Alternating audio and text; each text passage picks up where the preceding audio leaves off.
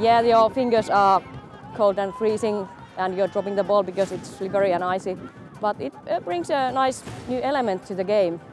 You can use your speed and evasive skills in grass, but it's not possible here. So it's just running straight to the people. Fun.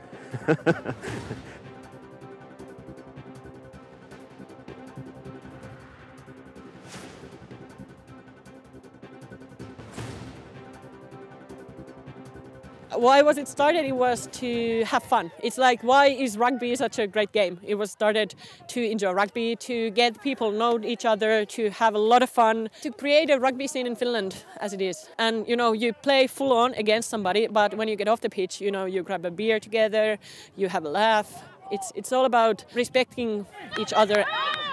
I think this is the 5th year now when the Swans are here.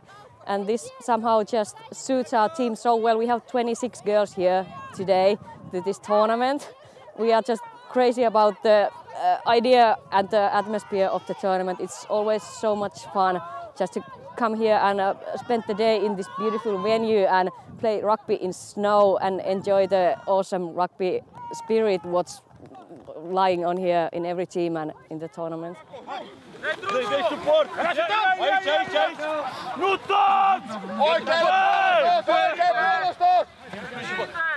Actually, when you are looking snow rugby, it's the first result in the Google about this tournament. And why not to have a beautiful experience, to meet new people, to make new friends, because this is the spirit of rugby, as I said, like gentlemanship, honor, friendship, and after what's happening after the match of rugby, you know? We are fighting like it's our final moment on the field, and after that, the teams became friends, and this is the beauty.